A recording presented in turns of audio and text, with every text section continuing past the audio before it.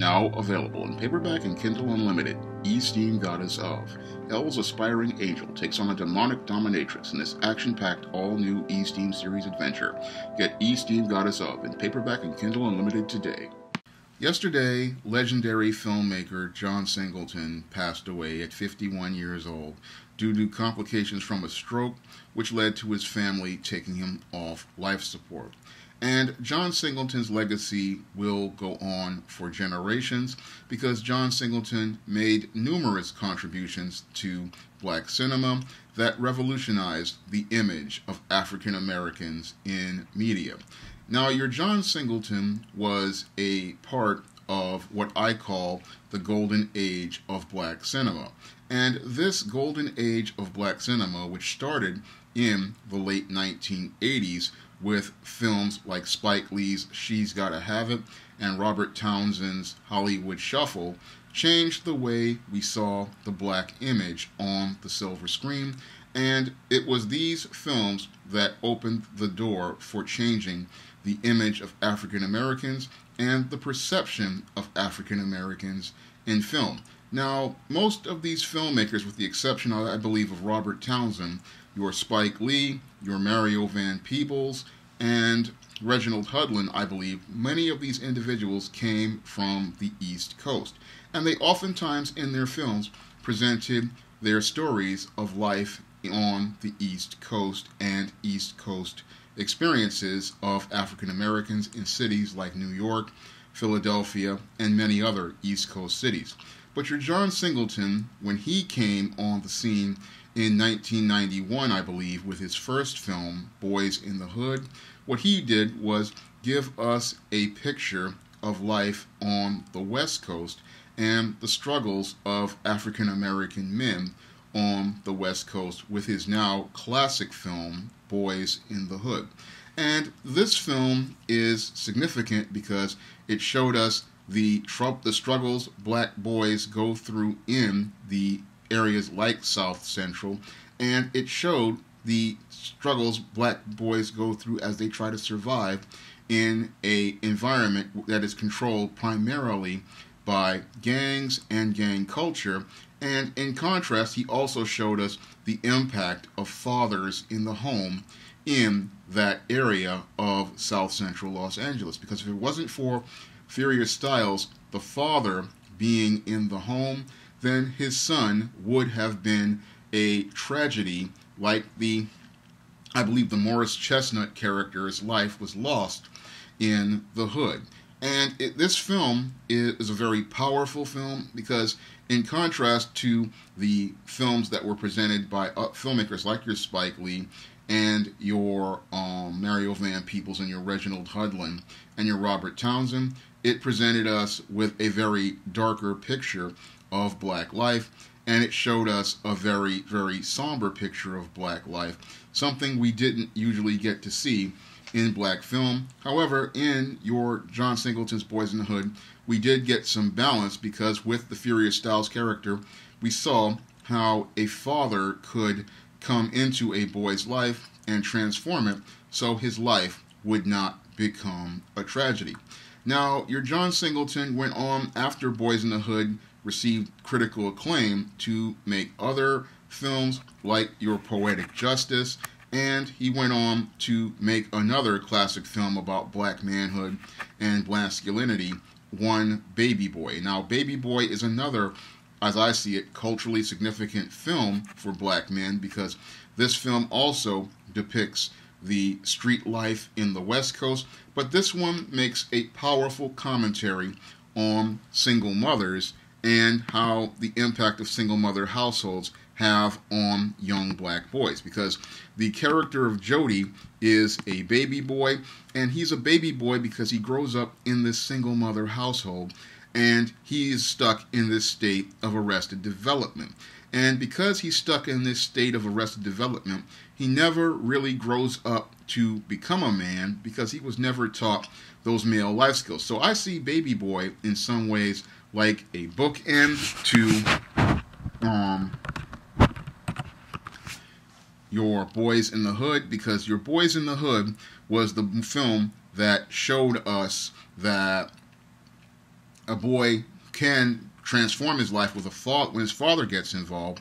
And Baby Boy shows us what happens to a boy who never learns how to become a man.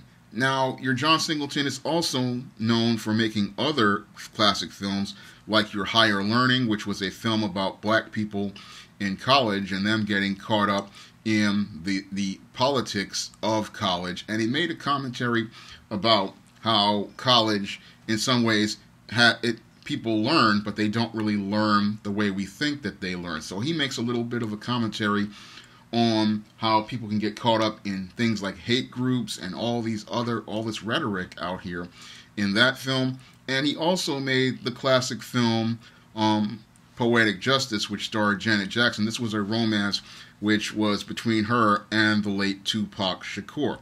Now, your John Singleton, as he made these films and other films like Shaft, and he made many other films like Rosewood. Rosewood was a historical film that I have a few issues with because I think that there's some historical inaccuracies in it, but it was a very good effort. He made a strong effort to bring the town of Rosewood to life in that film, and he did make a good effort to do that, and that's something I applaud him for.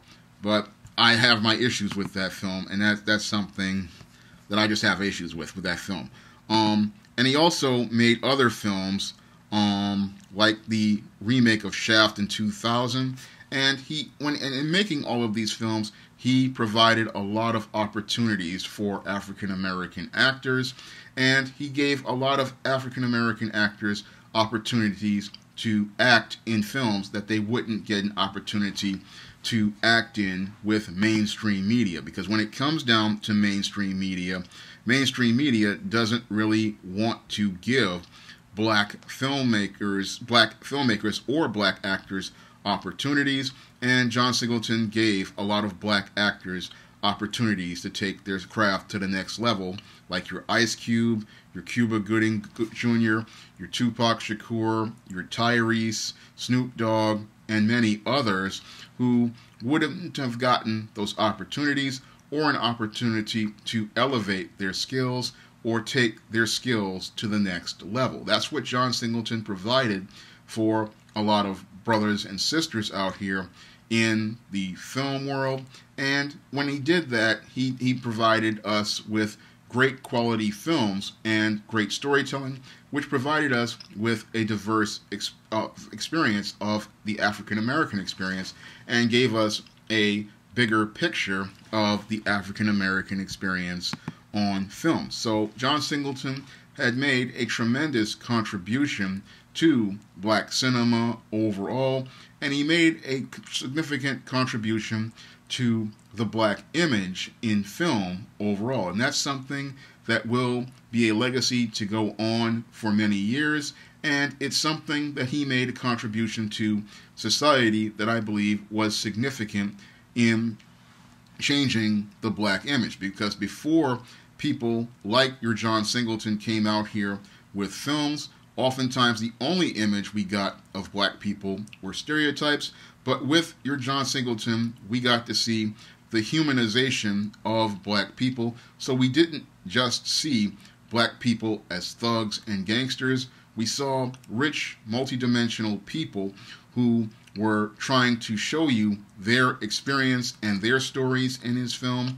And we saw how their decisions had a significant impact on the world. And we started to understand their motivations for participating in their actions. So your John Singleton is going to be missed, and his fingerprint on film is going to be missed, because your John Singleton was an individual who made significant change in the black image.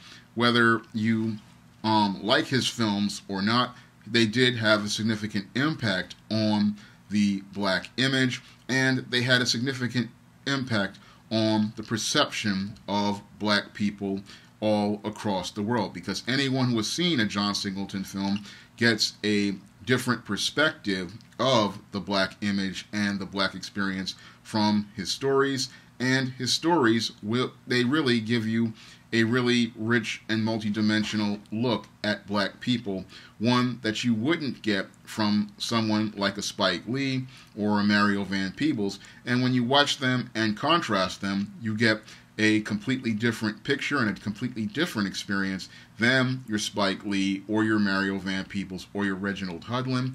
You get a really, as I see it, a more grittier look at black life and experience from his films. And I believe that's the legacy he's going to leave, is giving you that counterpoint to his contemporaries like Spike Lee, Mario Van Peebles, Reginald Hudlin, Robert Townsend. He's going to give you that contrast, and I believe that contrast is a counterpoint that's going to be significant to his legacy and significant to black cinema overall. If you'd like to see me make more videos like this, you can donate to my Patreon or my PayPal by clicking the links in the description box. And if you want to try some of my SJS Direct books, which feature positive stories about the African American experience and present a unique picture of the African American experience, you may do so by clicking the link to Amazon.com. That's all I have to say for this video. You can comment, rate, and subscribe. Now available in paperback and Kindle Unlimited, Isis, All That Glitters. The goddess next door takes on a bikini-clad bank robber in this action-packed, all-new Isis series adventure. Get Isis, All That Glitters in paperback and Kindle Unlimited today.